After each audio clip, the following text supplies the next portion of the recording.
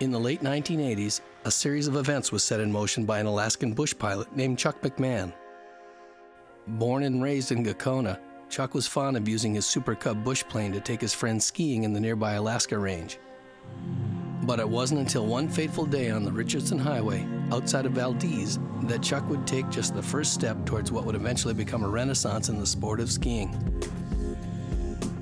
So when we'd travel to Valdez, I'd look up at those nice snow-covered mountains and I'd say, man, I think I could land at the top of that one, and we ought to get something going with skiers down here. And so it happened that one day in the spring of '87, a small group of Valdez skiers, including a young visionary named Michael Kozad, gathered for what would be the first airplane-assisted skiing on Thompson Pass. Of course, the trip is made by plane. Here are jagged peaks and vast regions of ice and snow. A strange, cold world. The first time that we're all standing on the side of the Richardson Highway and the plane pulls up. And we wander over, everything's tied on, we take off. We really don't know what to expect ourselves. All I can say is that we took off, and 15 minutes later, when you sat down on top of those mountains, and the snow was just perfect, it was like a dream come true. And I think it cost $15. Made it. Okay, smile. Another hairy landing. For years, Chuck would come to Valdez several times every spring and make some extra cash hauling skiers into the Chugach. Look good. Not much style, a lot of action. You know, we were just fortunate that he was 100 miles up the road. I think there are a lot of people who are fortunate that Chuck was 100 miles up the road. And I think history's proven it. Chuck's time in Valdez marked the beginning of a new era as he and Kozad, convinced of the Chugach's skiing potential, decided to purchase the Tsaina Lodge, an abandoned roadhouse right in the heart of Thompson Pass. Yeah, I mean, we thought we'd get the lodge going and, you know, maybe get a helicopter in there and start skiing.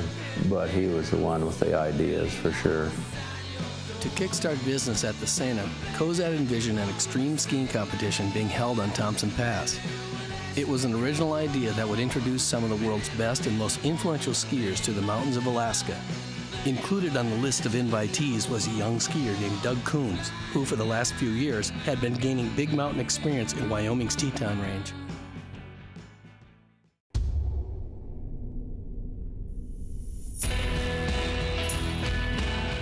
In April of 1991, Michael Kozad, with tremendous support from the town of Valdez, managed to make his vision a reality as Doug Coombs and the rest of the West judges and contestants arrived at the Tsaina Lodge. After 2 days of competition, Doug was crowned the first World Extreme Skiing Champion and would return to Jackson with tales of the seemingly endless skiing terrain in Alaska. For Valdez, the heli-skiing boom had begun.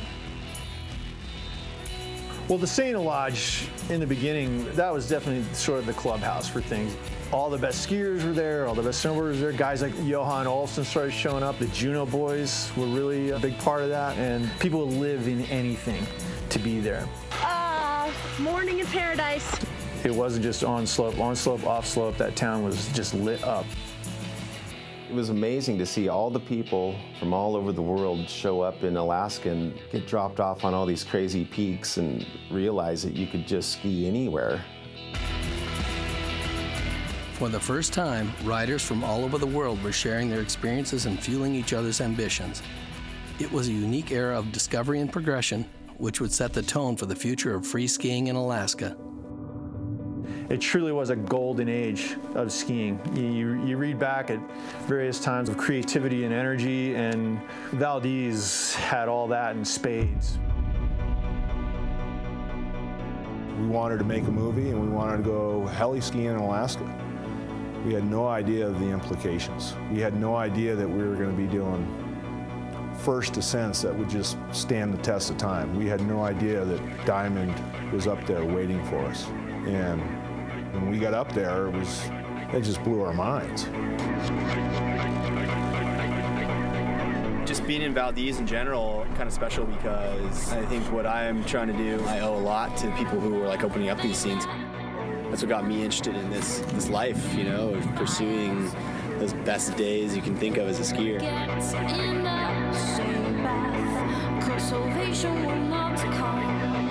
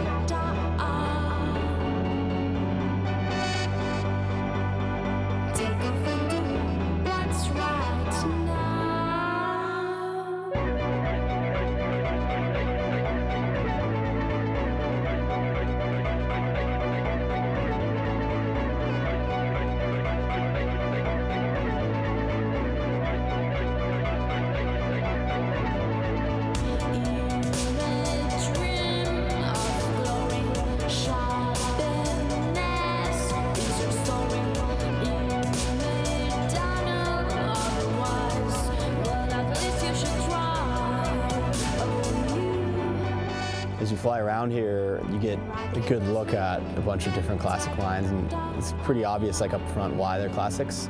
You know, to repeat some of those classic big mountain lines is, in a lot of ways, just as cool as skiing something totally new.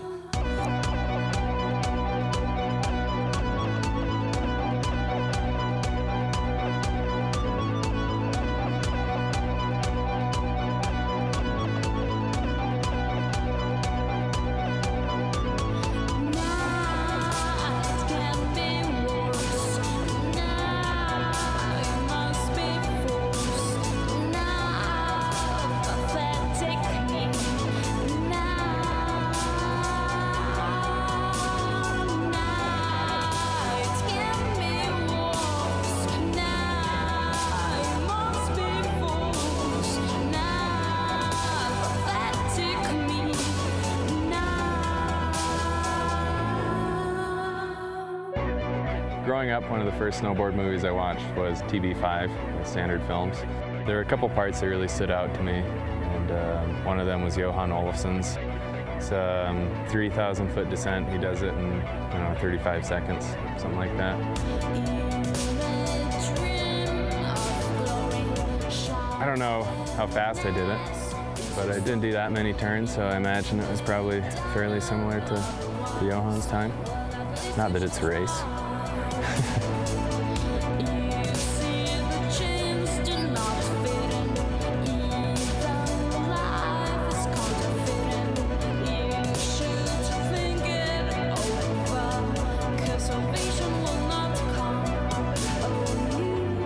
It's just really cool to be able to do a line that you've seen and it stands out in your head. I don't know, I guess you always kind of want to emulate what you see, but yeah, I'd definitely say that I was influenced by watching those guys ride.